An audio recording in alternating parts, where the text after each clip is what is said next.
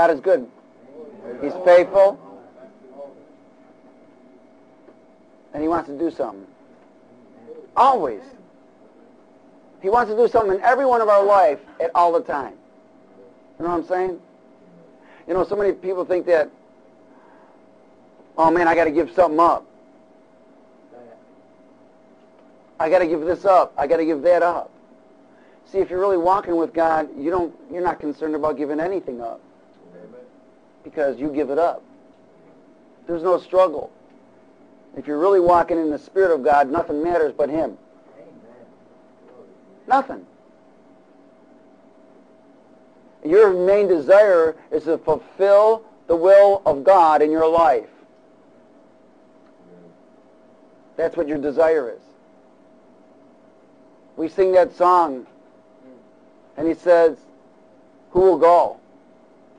A lot of people say, I will. But when it comes time for Him to say, okay, go, they go, well, wait a minute. I still got this to do. I still got that to do.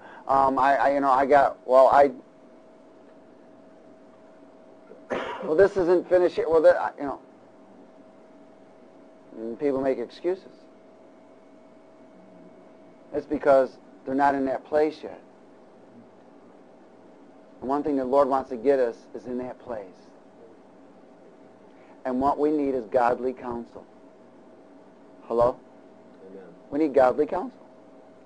We need godly counsel through His Spirit, through His Word, through whom God puts in our path as for overseers in the offices of the body of Christ. We need godly counsel. Does everybody understand that? Amen.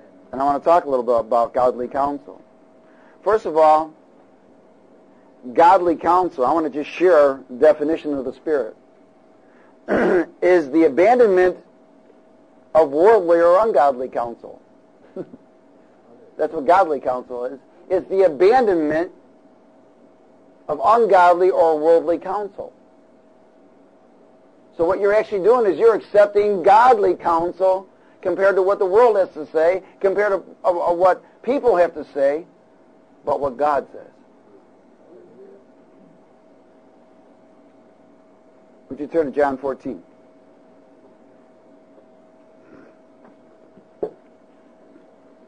Oh, hallelujah.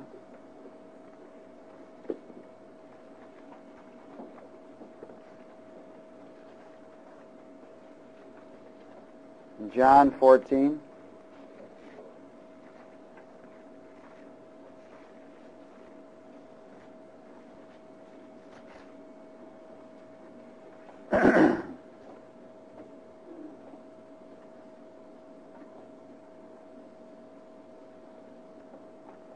In verse 15, 16 and 17, will you read it with me? If you love me, keep my commands.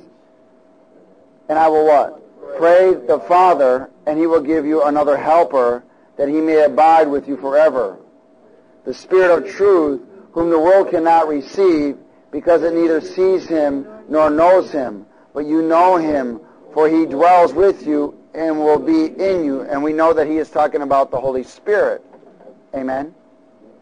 So we see here the Holy Spirit, a representation of the word helper, means counselor. He is our counselor, isn't He? Go to verse 26. Read it with me. But the helper, the Holy Spirit, whom the Father will send in my name, He will what?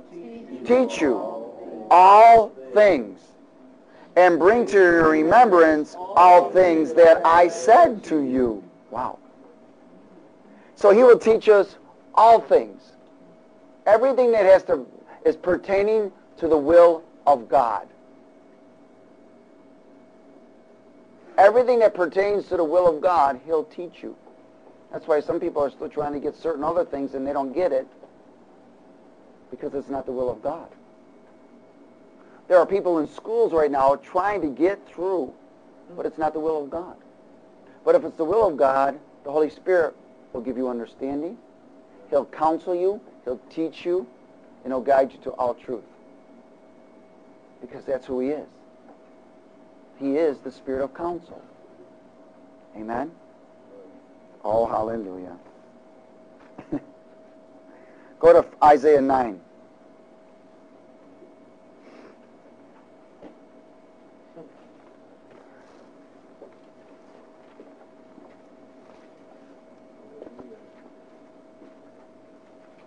Isaiah chapter 9.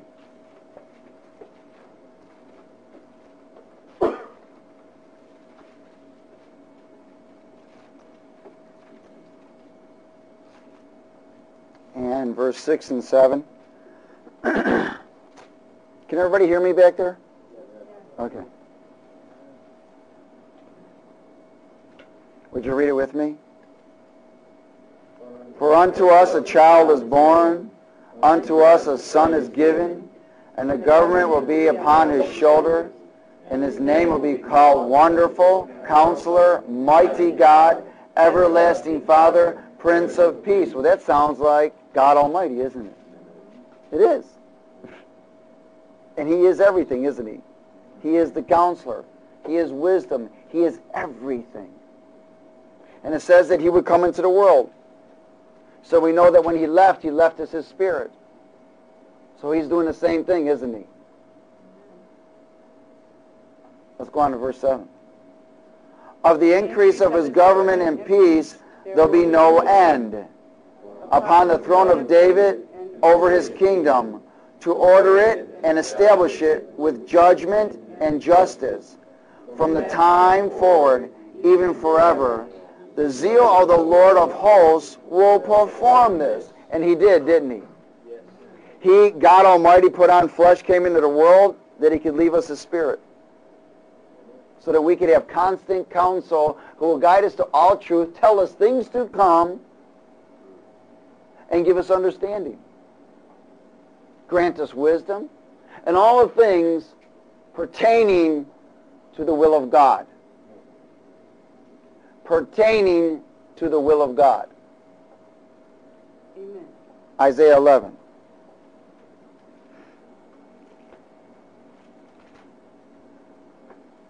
Hallelujah.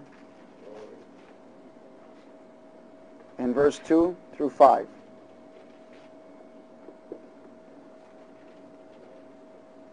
Will you read it with me?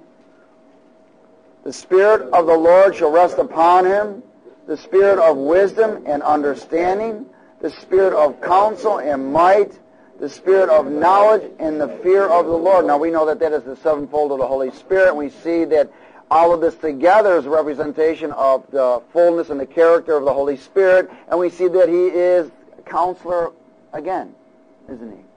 It's called counselor. Right. It says, his delight is in the fear of the Lord. He shall not judge by the sight of his eyes, nor decide by the hearing of his ears. But with righteousness he shall judge the poor, and decide with equity for the meek of the earth. He shall strike the earth with the rod of his mouth, and with the breath of his lips he shall slay the wicked. Righteousness shall be the belt of his loins, and faithfulness the belt of his waist. Praise God. So we see he's known as the Spirit of counsel. Amen? Now, counsel is also a representation of a few other words. One of the words I want to say is convict. And we talked about this Friday, about how the Spirit's first priority was to come and convict. Well, you know what? Counsel is a representation of conviction too, isn't it? In other words, that's how he gets our attention. Sometimes conviction is a knock on the shoulder. Yo, listen to me. Has everybody got it? Why? Conviction causes us to listen so that we can get counsel. Not only does it cause us to repent. So we see that counsel is a representation of convict or judges. Judgment is a representation of counsel. Chastisement is a representation of counsel of the Lord. Rebuke is a representation of counsel of the Lord.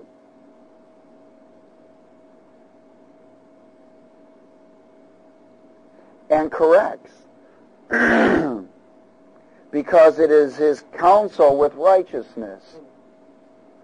He always counsels with his righteousness. In other words, everything that's pertaining to the will of God according to his righteousness, He counsels me and you with.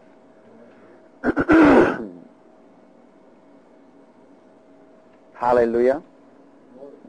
So let me repeat that. Counsel is a representation of convict, judgment, chastisement, rebuke, correction.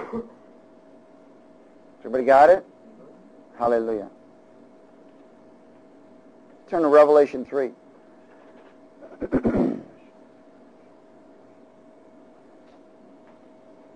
Revelation chapter 3.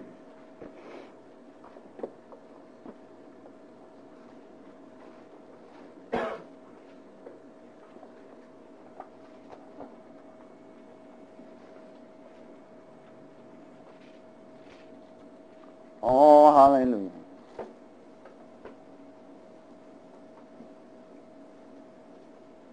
And this is one of the letters written to one of the churches, Laodiceans. In verse 15, he says, I know your works, that you are neither cold nor hot. I could wish you were cold or hot. So then because you are what? Lukewarm and neither cold nor hot, I will vomit you out of my mouth. Now let me share something with you. A lot of people determine cold or hot and how a person reacts. That's not how it is.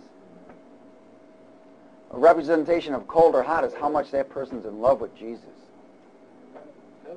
There's a lot of people who have an outward zealous, but not an inward. The hotness is where your heart is towards Him. How much you're in love with Him. Amen? He says, because you say I am what? I am rich, have become wealthy and have need of nothing, and do not know that you are wretched, miserable, poor, blind, and naked. Now let me explain to you what a couple of these things mean. The word wretched here is a representation of someone who uses or manipulates. I am wretched. I'm a user and I'm a manipulator. The word miserable is a representation of an individual that is selfish. Because you know why? They're always miserable because they can't get what they want.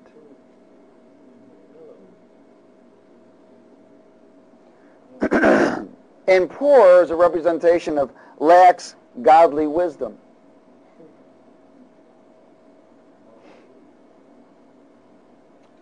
Blind is a representation of one that's deceived.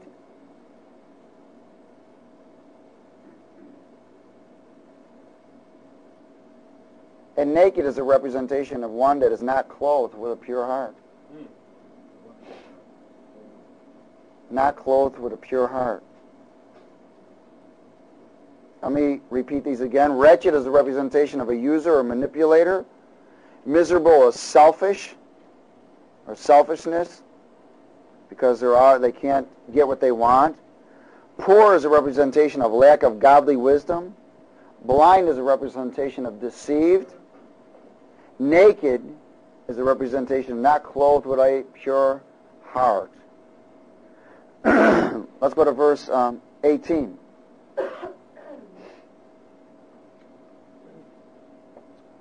Read it with me.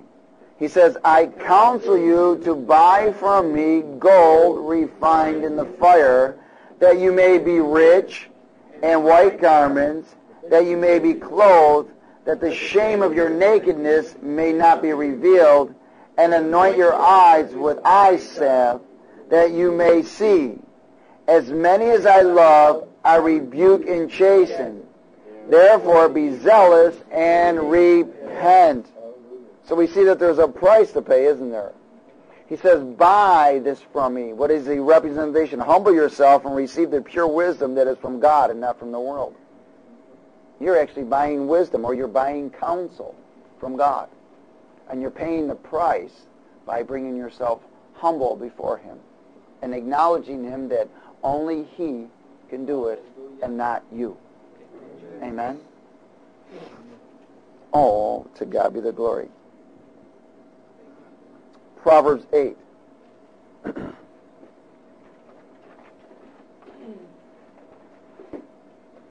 Proverbs chapter 8.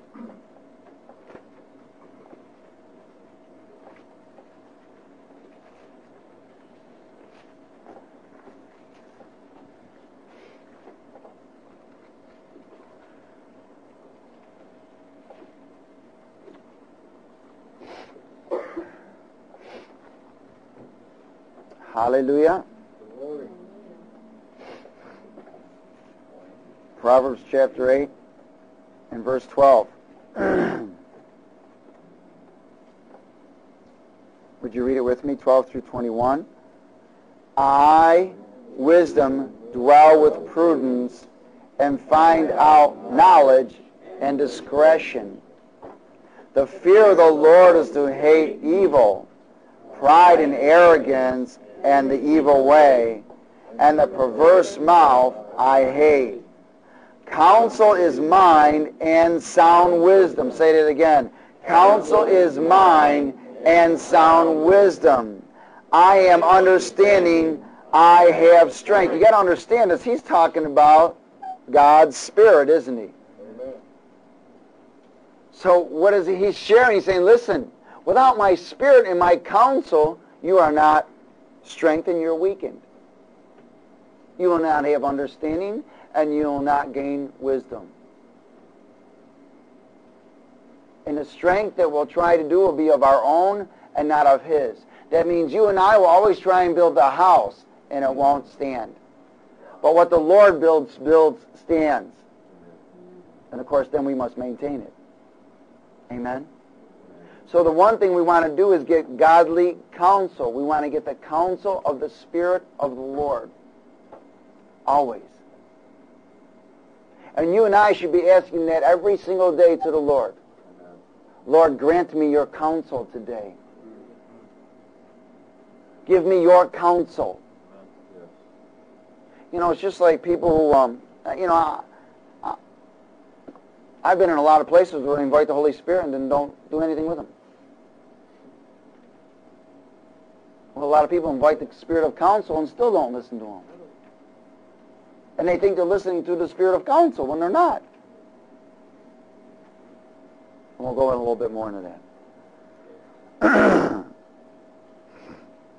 So the Lord says, counsel is mine and sound wisdom, understanding, and strength. They all go together, don't they? Amen.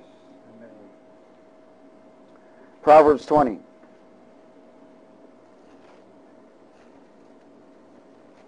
That's quiet in here tonight. Is everybody all right? Amen. Proverbs chapter 20.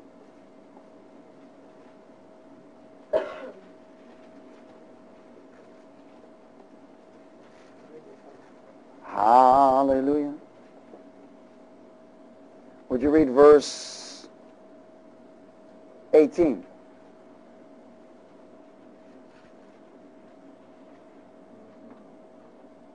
Read it with me.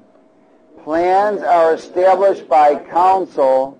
By wise counsel, wage war. Now understand, in other words, the representation that plans are established by counsel. They're established so that wars can be won. Has everybody got it? So that battles can be won. You can't go into battle without having some counsel. You got to have a plan, don't you? Go to verse 5 now. It says what? Counsel in the heart of a man is like deep water, but a man of understanding will draw it out. So someone with understanding will know how to draw out the counsel of the Lord. He'll know how to pull out the wisdom that God has given him. He'll know how to get deep into the things of the Spirit and accept godly counsel. Go to 1 Corinthians 2.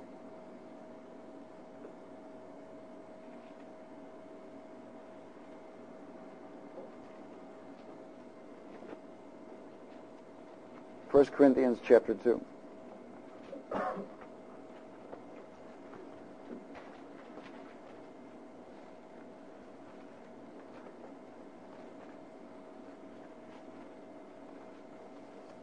Hallelujah.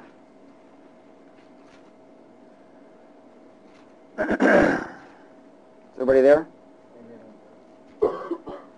In verse 9 through 11. But as it is written, eye has not seen, nor ear heard, nor have entered into the heart of man the things which God has prepared for those who love him. Now that sounds like a plan, right? But God has revealed them through his what? His Spirit, known as the Spirit of what? Counsel. For the Spirit searches all things, yes, the deep things of God. He's talking about that deep well, isn't he? That deep place where the counsels are given. Deep waters. People like to bounce off of them but never get in.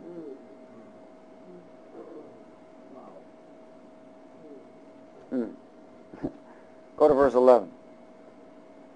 For what man knows the things of a man except the spirit of a man which is in him? Even so no one knows the things of God except the Spirit of God. Wow. Only the Spirit of God. Not the spirit of a man. The Spirit of God. There's a lot of spirit of man. A lot of counsel of the spirit of man. But when it's the Spirit of God, there's a change.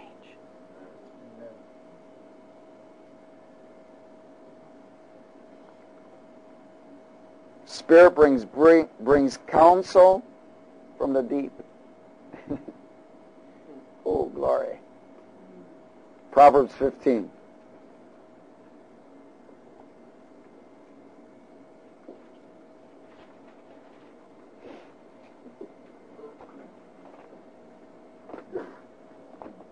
Proverbs 15.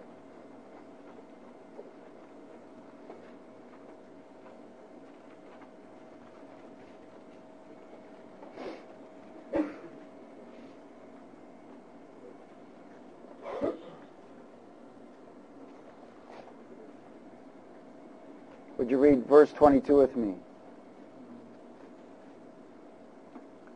Without counsel, plans go awry.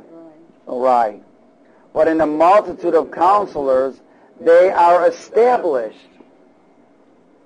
You know, so many times when the Spirit of the Lord is speaking to us and giving us counsel, we want to run what's just been given to us instead of waiting for confirmation. Because sometimes one of the most important things in counsel is timing. If you're not in the right timing with the counsel that's been given, it will fall. It will crumble. It won't stand. There's a lot of people who come out of their prayer closets, oh man, I got some counsel from the Lord today, see ya. But God didn't say go. He didn't say do.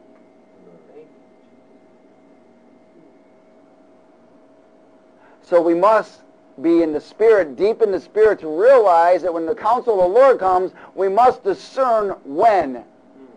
Because if you don't discern when, the counsel or the plan will not work. And we'll go around that mountain. Or get put back in the back of the waiting room, right? We'll go all the way back to the back seat again.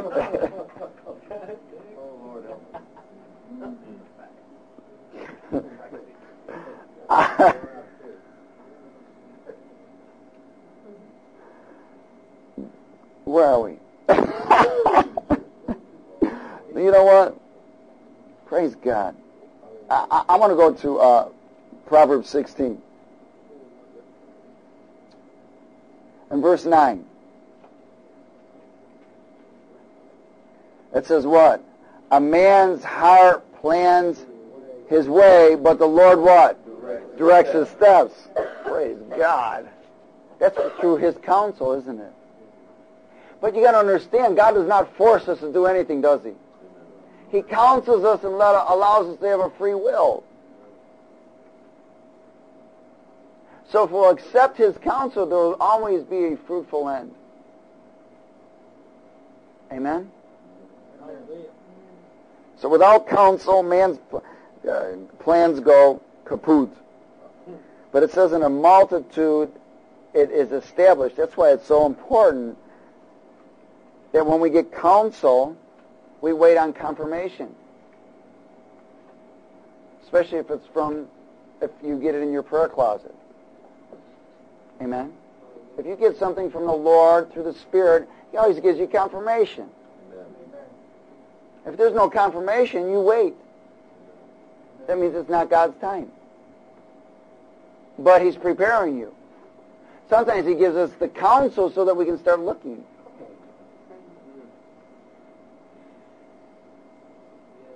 You know, He starts, because it says be watchful in your prayer, right? So we start looking. And sometimes there'll be something that is similar, because there's a lot of counterfeit out there. That's why the Lord doesn't want us to grab the wrong thing. He wants us to grab the right thing. And then something's going to happen. It's going to be established by Him. Amen? Amen. Hallelujah. Let's go to Proverbs 11.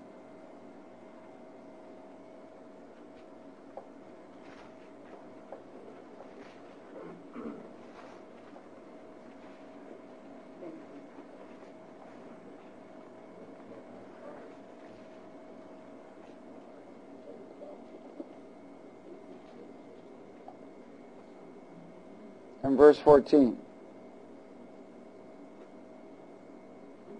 Read it with me, please. Where there is no counsel, the people fall. Wow. Where there's no counsel, the people fall. But in a multitude of counselors, there is safety. So in other words, more than one counsel. Amen? You know, so many times people want to drive through counsel.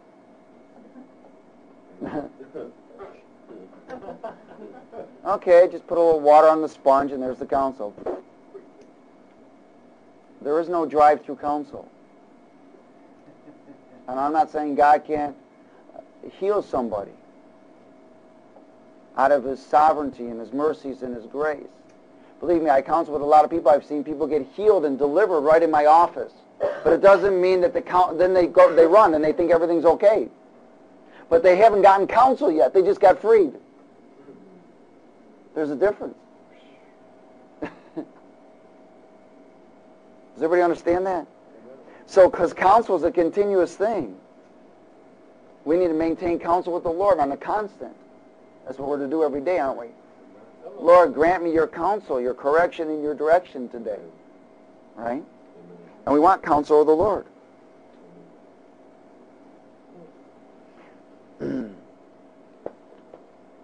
Ooh. Go to Deuteronomy 17.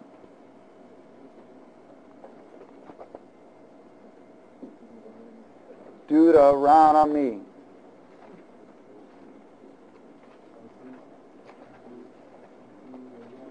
Deuteronomy.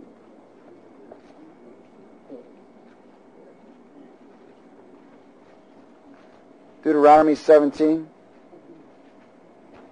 Did I say that? Yeah.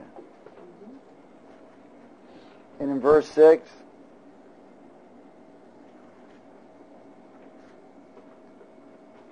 would you read it with me? Whoever is deserving of death shall be put to death on the testimony of 2 or 3 witnesses. He shall not be put to death on the testimony of 1 witness. Wow. So we know that. And the Word also tells us that out of the mouth of 2 witnesses it is what? Established. So we see that this started all the way back in the Old Testament as for in the book of in Deuteronomy, but out of the 2 witnesses, 2 or 3 more witnesses. So that means God wants to give us more than one thing, one confirmation. So in the multitude of counsel, it's the same thing. So if out of the mouth of 2 witnesses in this category it was considered judgment and death, then out of the mouth of 2 witnesses and counsel of the Lord, there should be blessing. Has everybody got it? There is total confirmation on that then, isn't there?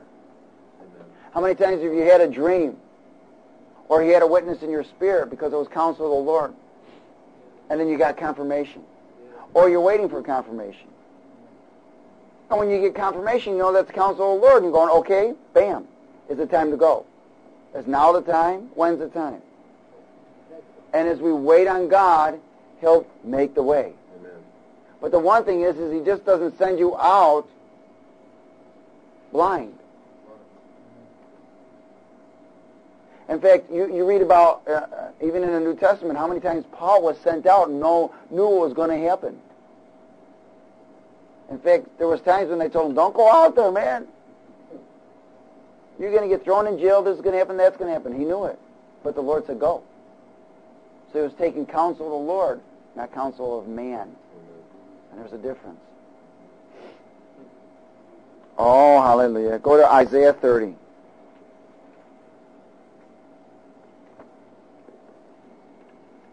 Godly counsel.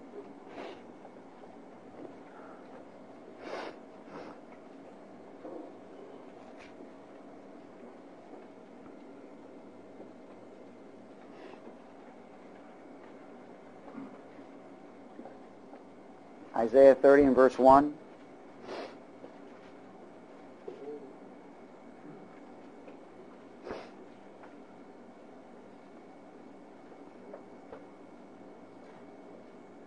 Isaiah 31 through 3. Let's read it together. Woe to the rebellious children, says the Lord, who take counsel, but not of who? Not of me. He calls them rebellious. So they're taking counsel from somewhere else, aren't they? Taking counsel from their own heart, the voice of a stranger, from their own desires, wherever it is. But they're not taking counsel of the Lord. And who devise plans, who devise plans, but not of my spirit. Man, I got a plan.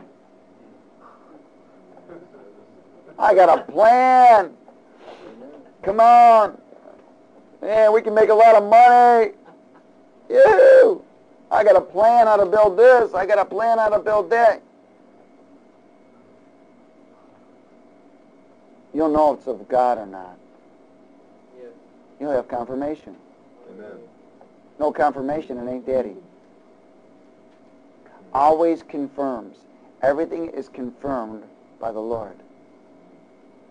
He never sends us out blind. He sends us out prepared. Amen. That's why the Word says don't be unevenly yoked and so forth, right? Depart from evil and whatever. These are counsels from the Lord, isn't it? Through His Word. Hallelujah. Let's go on. Verse 2. Or let's finish this. That they may what? Add sin to sin. So we see here that it says, woe to the rebellious children who say, the Lord, who take counsel but not of me, who devise plans but not of my spirit, they may add sin to sin. So they add more sin. First of all, the first sin is rebellion. Now they're continuing to sin, and their sin is building up, isn't it? Who walk to go down to Egypt, which means what? Worldly. And have not asked my advice. How many times have you done something and not asked God's advice?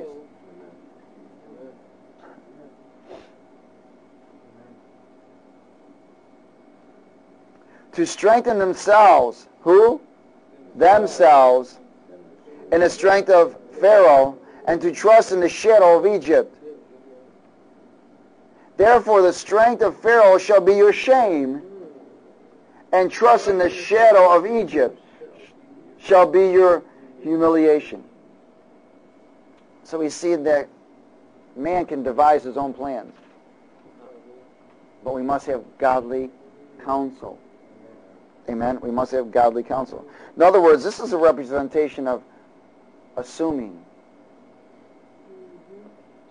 When man begins to assume, he starts devising his own plans. Well, I feel that this is right. Well, you're told it's right. Did you have confirmation that it's right?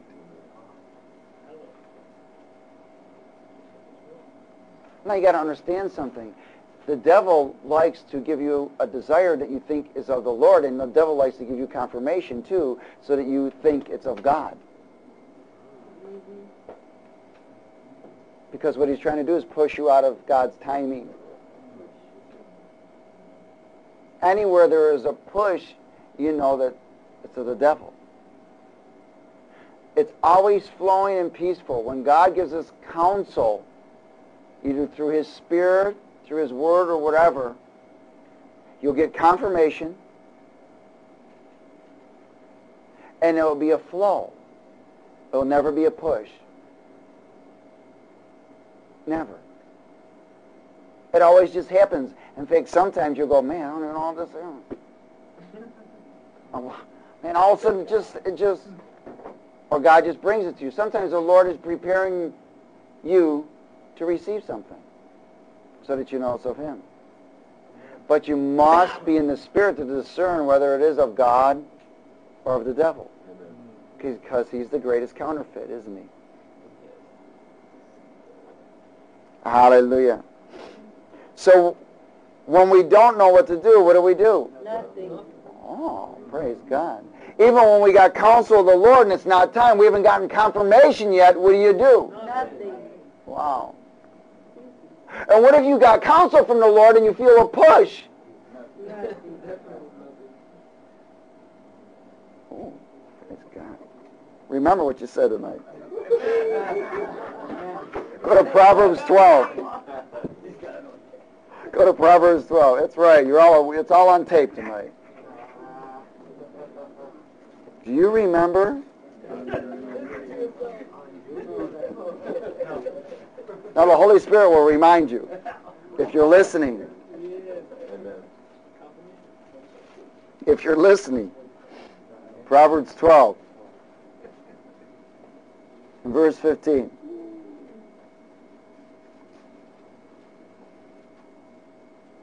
Is everybody there? Oh, we're going to read this one together, okay? Proverbs 12, verse 15. Come on, everybody, read it.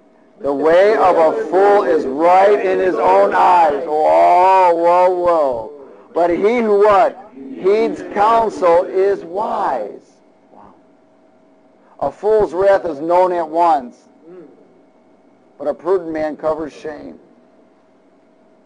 He who speaks truth declares righteousness, but a false witness deceit.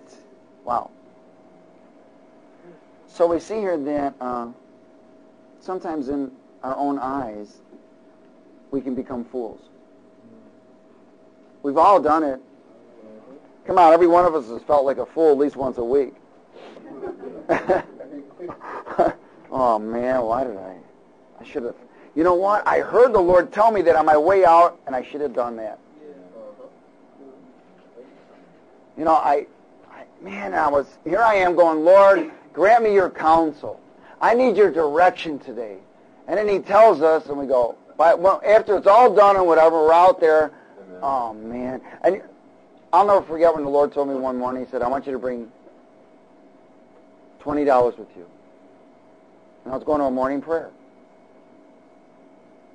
And I went outside, and I took off. No, I didn't.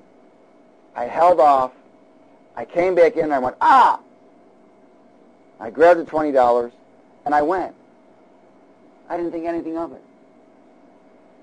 Somehow, one way or another, it was after prayer. And my wife used to give me an allowance of $20 a week, you know. And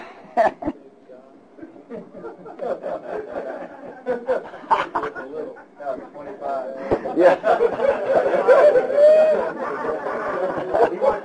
Praise God. So anyways, make a long story short, I was able to bless somebody, you know. And then there was a time when I left, and the Lord asked me to pick up something, and I didn't. And in that morning at prayer, somebody asked for something, and I didn't have it with me. And I was like, man, here I am asking for your counsel and your direction. You give it to me and prepare me for something, and I miss it. You know. So, and the thing was, is I walked right by it. So my confirmation was, it was right there. And this other voice said, oh, you don't need that now. But I did. I did. So if I would have taken heed of the counsel and and acknowledged my confirmation right there, somebody else would have got blessed. And you got to remember something. God has always given us counsel for direction but not only for our blessing, but for someone else to be blessed too, and expanding His kingdom and bringing glory to His name. Amen? Hallelujah. Praise God. Okay. Let's go to... So when you don't know what to do, what do? Or you ask. Hello. You ask. Don't assume. There's a lot of assumption. Assumption gets you in trouble. You can't go by what you feel. Well, I feel this is good. Yeah. This is of God. I got joy in my heart. How many people got married because there was joy in their heart? How many people took a job because there was joy in their heart?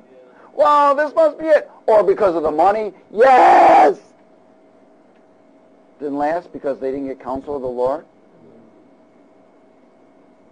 It didn't last because they didn't get confirmation? And people get in trouble. Remember, we're still in a world where the rule of the world is who? Satan. And he wants to try and bring deception and bring down everything in your life and in my life. He does not want us to walk and accept the blessings of the Lord. Amen. He does not want us to walk in counsel. He still wants us to walk in the old man. How many times have we gone to school? I mean, I can't tell you how many times, it was such a bummer, this one girl that was with us for a while.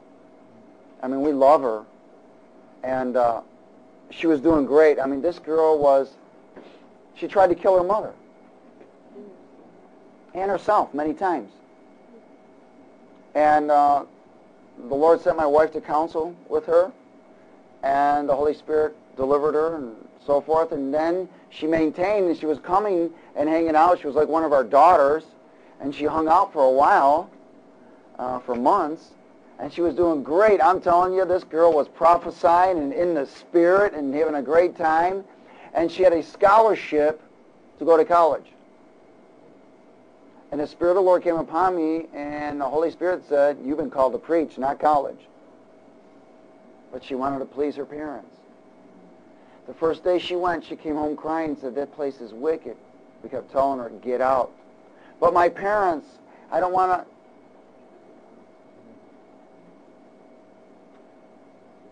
She's gone now.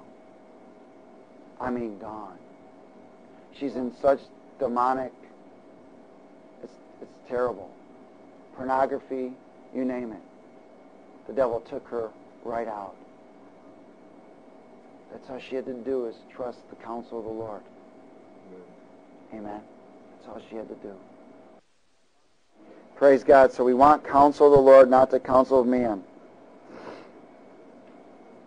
Would you turn to Psalm 106?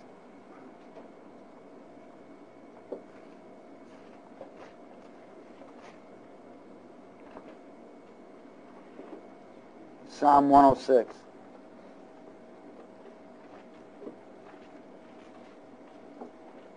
Oh, the blood.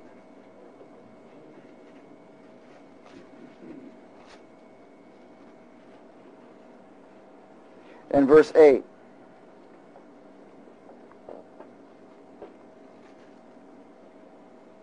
Nevertheless, he saved him for his what? Name's sake, that he might make his mighty power known. He rebuked the Red Sea also and dried it up. So he led them through the depths and through the wilderness. He saved them from the hand of him who hated them and redeemed them from the hand of the enemy. The waters covered their enemies. There was not one of them left. Then they believed his words. They sang his praise. They soon forgot his works. They did not wait for his what? His counsel. But what? Lusted exceedingly in the wilderness and tested God in the desert. He gave them their request and sent leniency into their souls. Ooh, causes to want.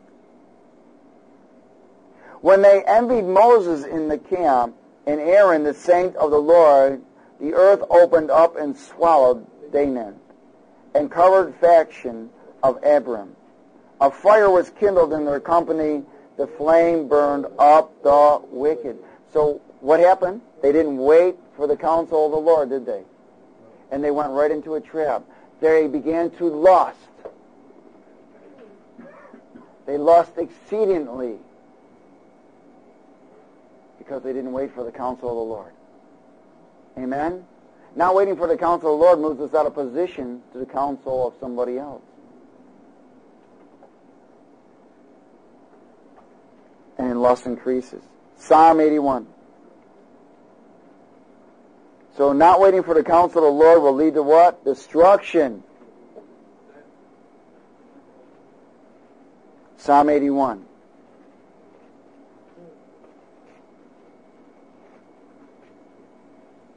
Oh, hallelujah. 11 through 16.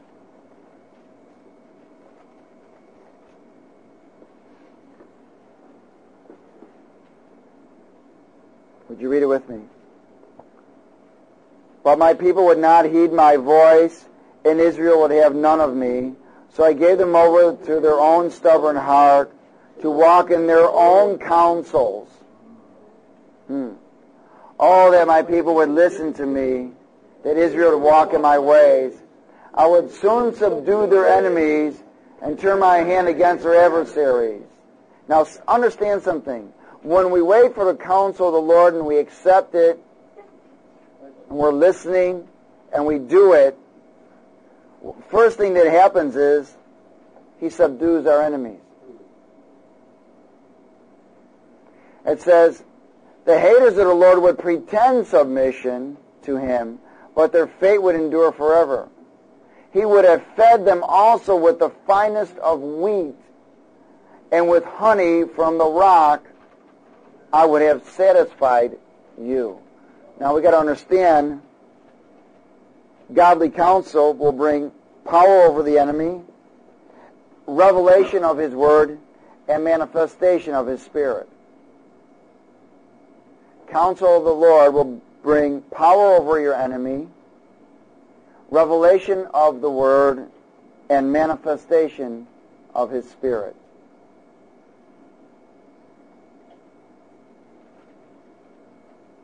Counsel of the Lord will bring power over your enemy, revelation of the Word, and manifestation of the Spirit.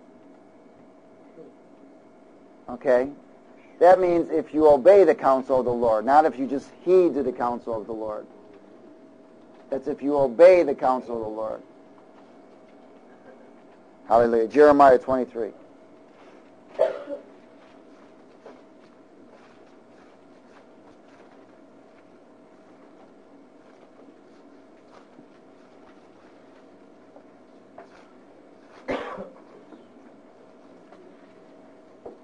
Jeremiah 23.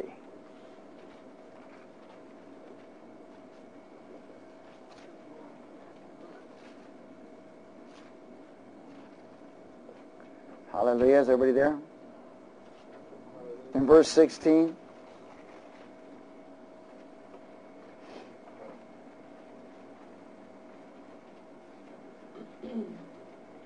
Thus says the Lord of hosts, do not listen to the words of the prophets who prophesy to you. They make you worthless. They speak a vision of their what? Own heart. Not from the mouth of the Lord. They continue to say to those who despise me, the Lord said, you shall have peace. That's called soulish. To everyone who walks according to the dictates of his own heart, they say. So what is he saying? You're going to have peace to walk in the dictate of your own heart. That's ridiculous. These are the prophets that were prophesying this then. Lord said they were lying. No evil shall come upon you. For who has stood in the counsel of the Lord, and has perceived and heard His word? Who has marked His word and heard it? Behold, a whirlwind of the Lord is gone forth in fury, a violent whirlwind. It will fall violently on the head of the wicked. The anger of the Lord will not turn back until He has executed and performed the thoughts of His heart. In the latter days you will understand it perfectly. Are we in the latter days? Yes. Amen. I have not sent these prophets, yet they ran. I have not spoken to them, yet they prophesied. But if they had stood in my counsel and had caused my people to hear my words, then they would have turned them from their evil way and from the evil of their doings. Let me share something with you. False counsel puffs up and promotes evil.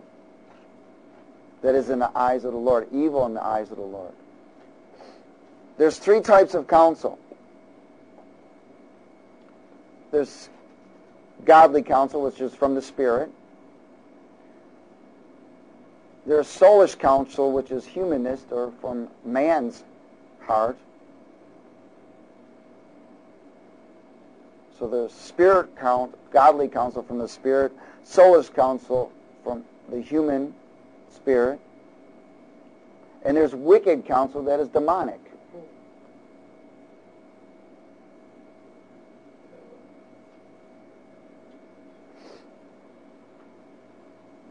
False counsels puffs up and promotes evil. And evil can be the slightest evil that's according to the eyes of God. In some men's eyes, it may not be evil, but in the eyes of the Lord, it is evil. And there's three types of counsel: spirit or godly counsel, soulish counsel, and wicked counsel. In James 3:13.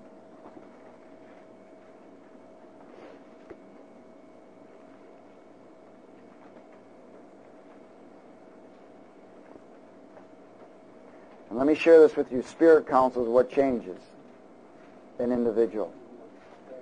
Soulish counsel is temporary. And wicked counsel is deadly. James 3.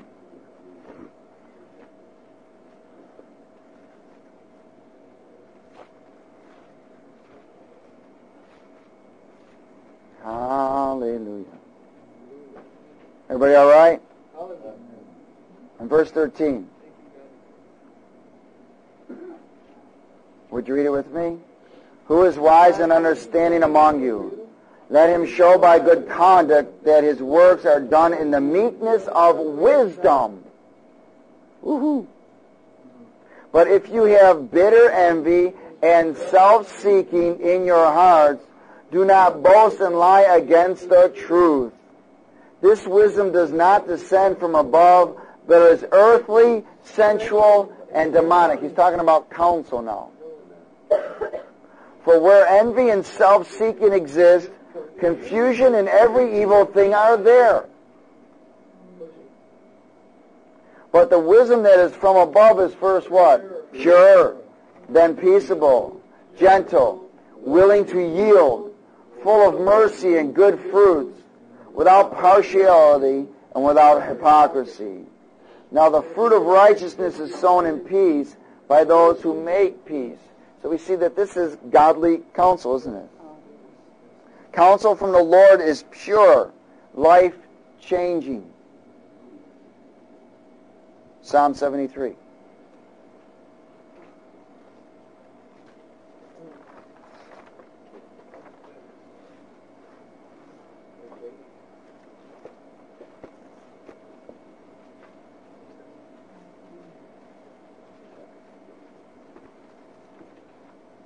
Oh, hallelujah.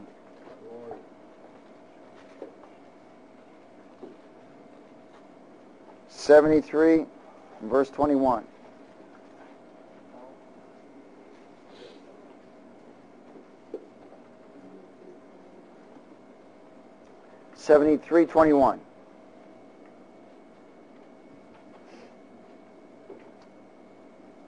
Let's read it together. Thus my heart was grieved, and I was vexed in my mind. I was so foolish and ignorant. I was like a beast before you. Nevertheless, I am continually with you. You hold me by my right hand. You will guide me with your counsel, and afterwards receive me to what? Glory. Praise be to God. But did you notice what he said? I was foolish and ignorant like a beast before you. Wasn't getting godly counsel. Come on, we all been there. Some of us get there over the weekend too.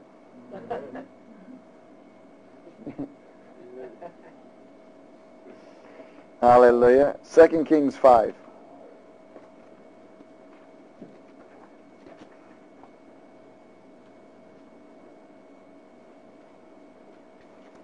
Second Kings 5.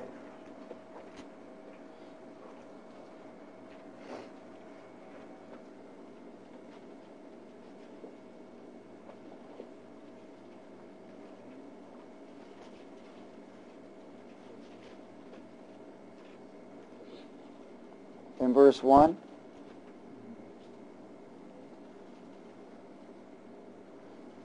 Would you read it with me? Now, Naaman, commander of the army of the king of Syria, was a great and honorable man in the eyes of his master, because by him the Lord had given victory to Syria. He was also a mighty man of valor, but a leper. Well, he wanted some help. In verse 9. Then Naaman went with his horses and chariot, and he stood at the door of Elijah's house. And Elijah sent a messenger to him, saying, Go and wash in the Jordan 7 times, and your flesh shall be restored to you, and you shall be clean. So he wanted to get healing. Does everybody understand it? So he found the man of God. He went to the man of God to get counsel. The man of God sent the messenger because the man of God knew what was needed. Why? By the spirit of counsel. So he sent out his messenger, right? In verse 11. So he tells them to go dip 7 times in the murky water at the Jordan. But Naaman became what? Furious, and went away and said, Indeed, I said to myself, he will surely come out to me and stand and call on the name of the Lord his God and wave his hand over the place and heal the leprosy. Let me tell you, probably 95% of the body of Christ expect this. They expect servant of the Lord to come over and wave their hand over the individual and it's over with. And it's not true. And I'm not saying it can't happen. Far be it. But it's not true. Okay? God always counsels with us. And there's always a doing something. Yes. There's always a doing something.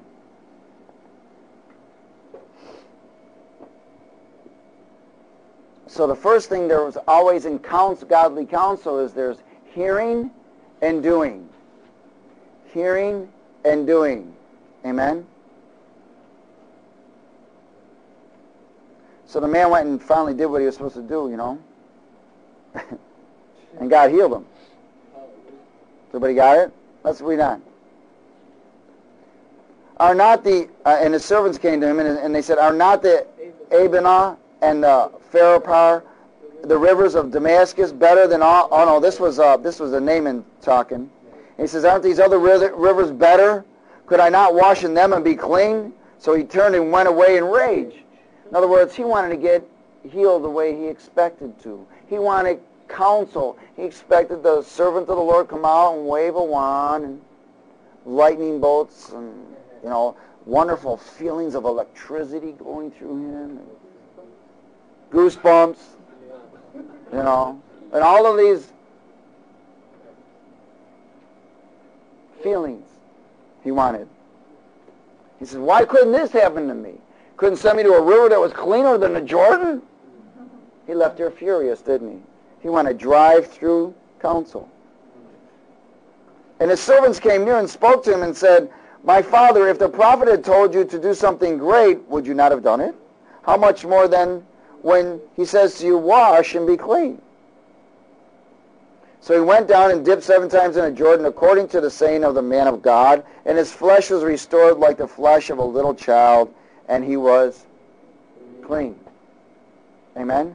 Let me share something with you. Sometimes counsel from the Lord does not make sense. Doesn't make sense. Yes. But if you are willing to trust, first of all, I don't believe somebody goes to get counsel from someone unless they believe he's a man or woman of God. Believe me, I counsel with a lot of people who try to tell me what their counsel needs. You know what I do? I let them talk. Go ahead. When they're ready to listen, then I'll talk. You know, I really think this, and I think well, man, what are you doing here then? Hallelujah, you just got your own counsel. Sometimes godly counsel just doesn't make sense. Has everybody got it? And there is no drive-through counsel. So remember, the Lord always gives us counsel with hearing and doing. Hearing and doing.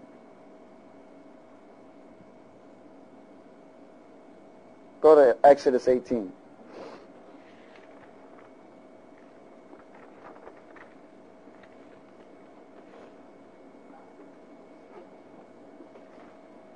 Oh, hallelujah.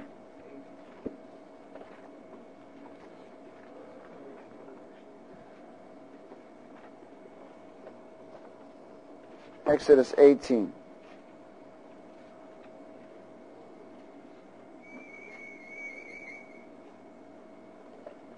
Oh, hallelujah.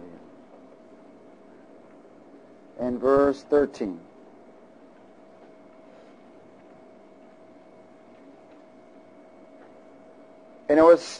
And so it was on the next day that Moses sat to judge the people, and the people stood before Moses from morning until evening. So when Moses' father-in-law saw all that he did for the people, he said, "What is this thing that you are doing for the people? Why do you alone sit and all the people stand before you from the morning until evening?" And Moses said to his father-in-law, "Because the people come to me to inquire of God. When they have a difficulty, they come to me, and I judge between one and another, and I make known the statutes of God and His laws." So Moses' father-in-law said to him, "The thing that you do is not good." Now, wait a minute. Moses' intention was doing good, wasn't it? It sounded like he was doing a good thing. Now, you got to understand something. Moses is talking to God face to face, and the Lord sends Moses' father-in-law. Because Moses was a humble servant. He was willing to accept the counsel of a wise man. Not a worldly man. A wise man.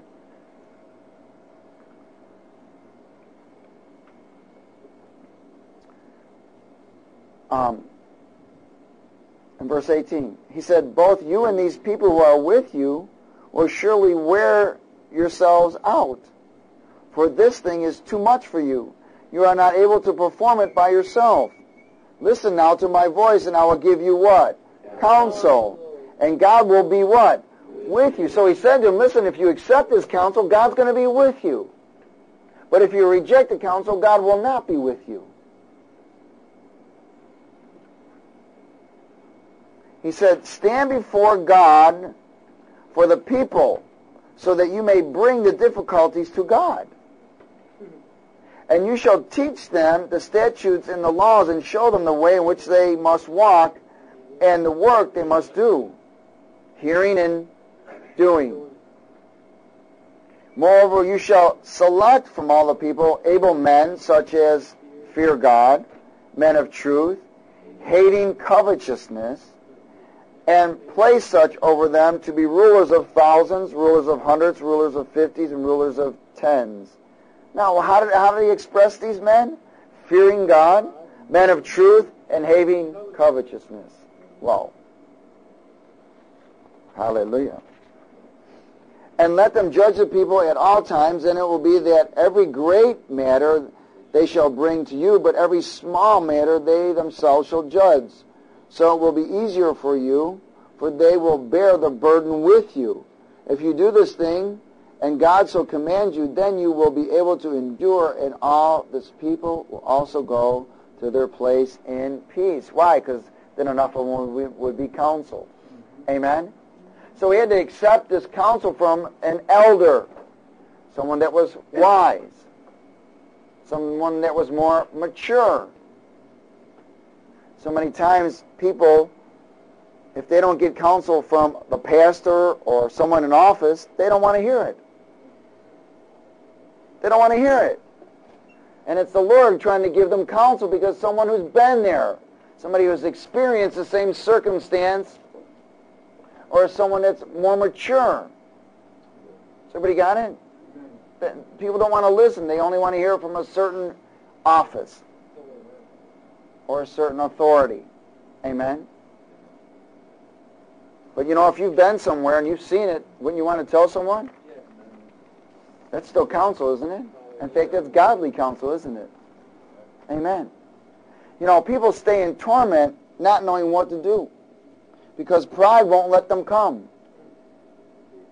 But when they come, pride won't let them receive.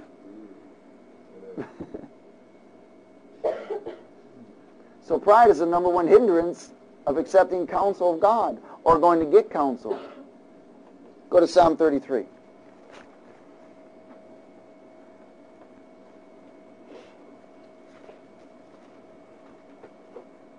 Psalm 33.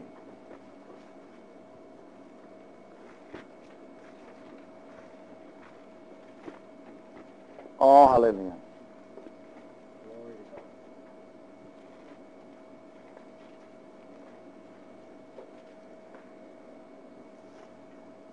In verse 10.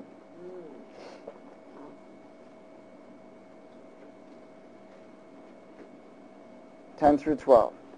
The Lord brings the counsel of the nations to what? Nothing. In other words, worldly counsel or man's counsel he brings to nothing. He makes the plans of the peoples of what? No effect. The counsel of the Lord stands forever. The plans of his heart to all generations. Blessed is the nation whose God is the Lord, the people he has chosen as his own inheritance. So we know that he brings man's counsel to nothing. Things may start off good. I see people start off in ventures that sound wonderful, but you know what? They start off without waiting on counsel of the Lord. Businesses, whatever it may be, and then they don't last. And they get all frustrated with God. Why didn't this happen? Why didn't that happen? First of all, it's probably not God's timing. A lot of people like to run ahead of God. It's one of those tendencies the devil likes to do. Because if he can get us ahead of God, he can get us out of God. Yeah. Psalm 1.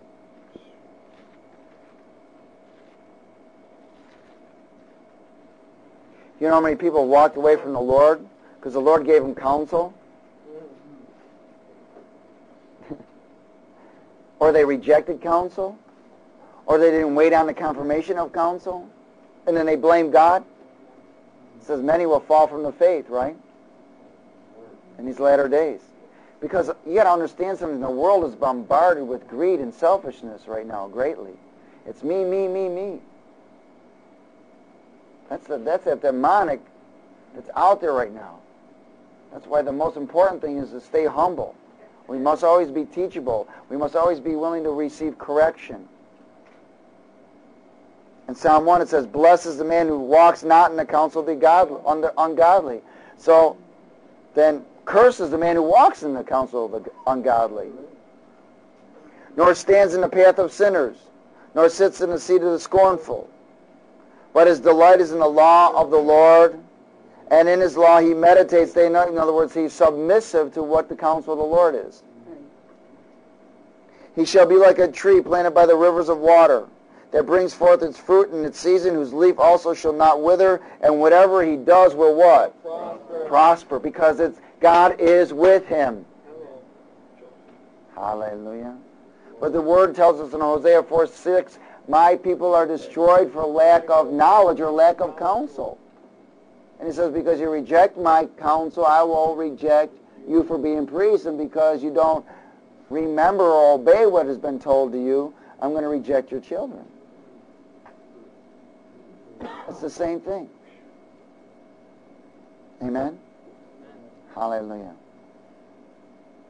Let's go to 1 Thessalonians 5.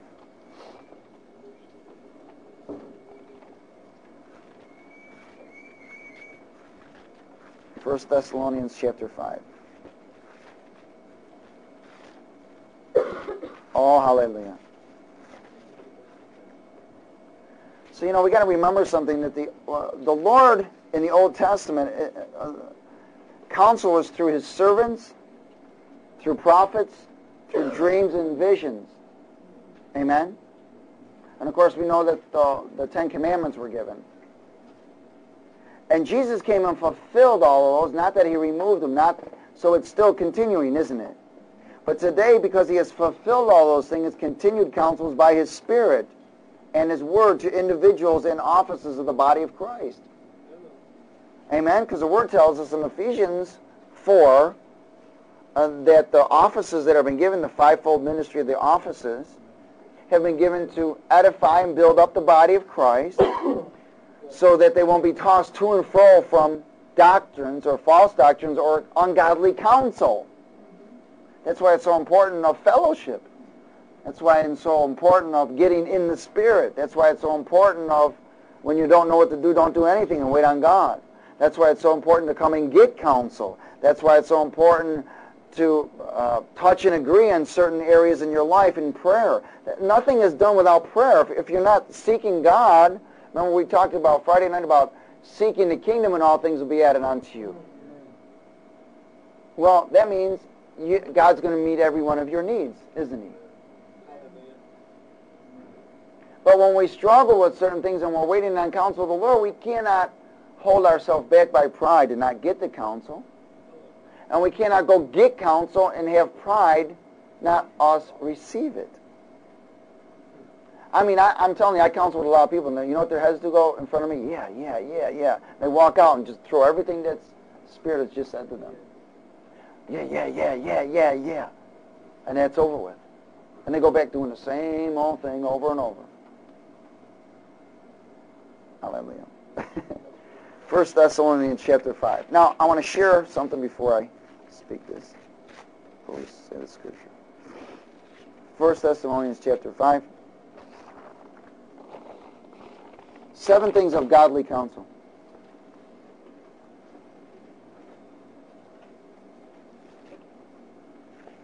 One, godly counsel is pure and true. Always pray and welcome the spirit of counsel.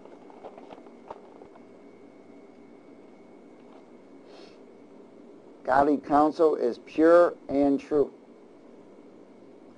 Number 2, never exalts self.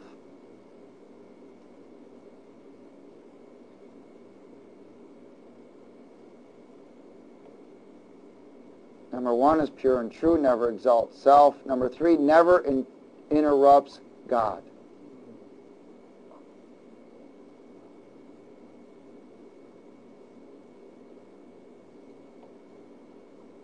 Number 4, never promotes sin.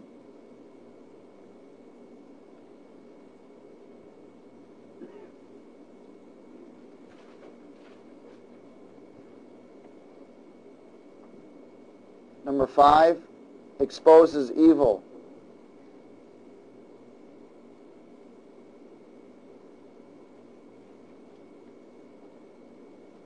Number 6, imparts wisdom.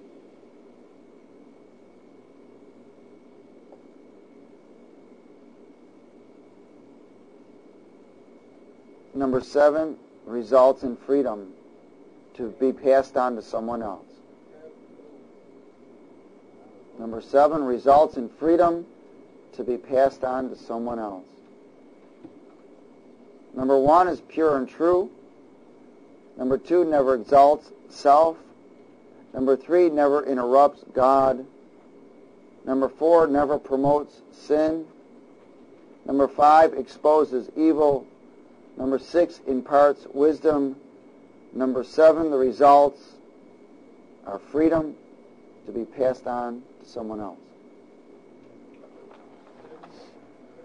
7 things of godly counsel. Hallelujah.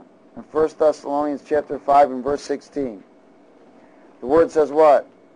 Rejoice always. Pray without ceasing. In everything give thanks, for this is the will of God in Christ Jesus for you. Do not quench the Spirit. Do not despise prophecies. Test all things. Hold fast to what is good.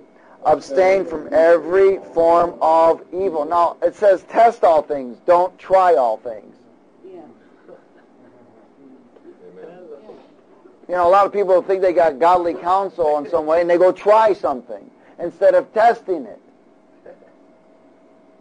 That's the difference between sticking your finger in the water to test it and diving in and trying it. Come to find out, it wasn't water at all. Hello? That's the same thing with godly counsel. So when you believe you've gotten godly counsel from the Spirit, you test it. Yeah. Everything must be tested. When you get a word from the Lord, prophecy, whatever, test it. Everything should be tested. Everything is tested. Because you'll fall into troubles. Amen? Now remember, in soulish counsel, it's always trying to comfort the soul. You know, and I shared this before. Sometimes in our services at the jail, there's a lot of guys begin to weep and cry and so forth, you know. And then some of these other guys come over and start touching them and patting them, and I tell them to get off of them because they quench the Spirit.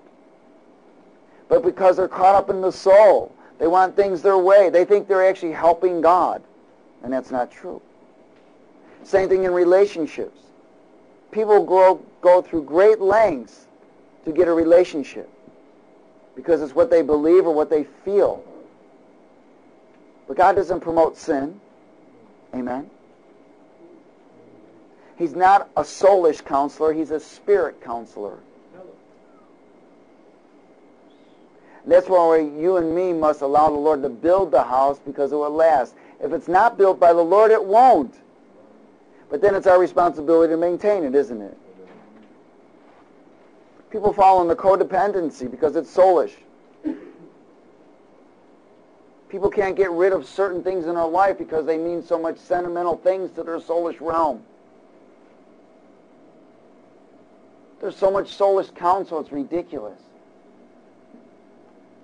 But soulish counsel will still puff someone up, but spirit counsel will straighten someone up. Amen? So it's not about pleasing man, it's about pleasing God. And when we get counsel from the Lord, make sure you get confirmation. And if you're uncertain about that confirmation, believe me, wait for more. Test it. Don't try it. And let the Lord build your house. It's time we started getting understanding of godly counsel. Amen? Hey, now let me share something with you. Sometimes godly counsel doesn't feel good at all. That's right. In fact, majority of the time it doesn't. That's right. It doesn't always confirm what you're feeling or what you're thinking or what you believe should be done. Let me tell you, 95% of the time, it doesn't. And the other 5%, you're wrong. Hello? So let's get godly counsel and wait on confirmation, and get out of the soul and get out of the flesh and stay in the Spirit. Amen? So now we've got something to go by when somebody's giving counsel, when you're getting counsel by the Spirit, or you're going to get counsel. Does everybody understand it? You know why the Spirit gave us this tonight? Because there's going to be a lot more garbage coming out. A lot more. Amen? Lord, thank you for your word. We give you all glory, honor, and praise.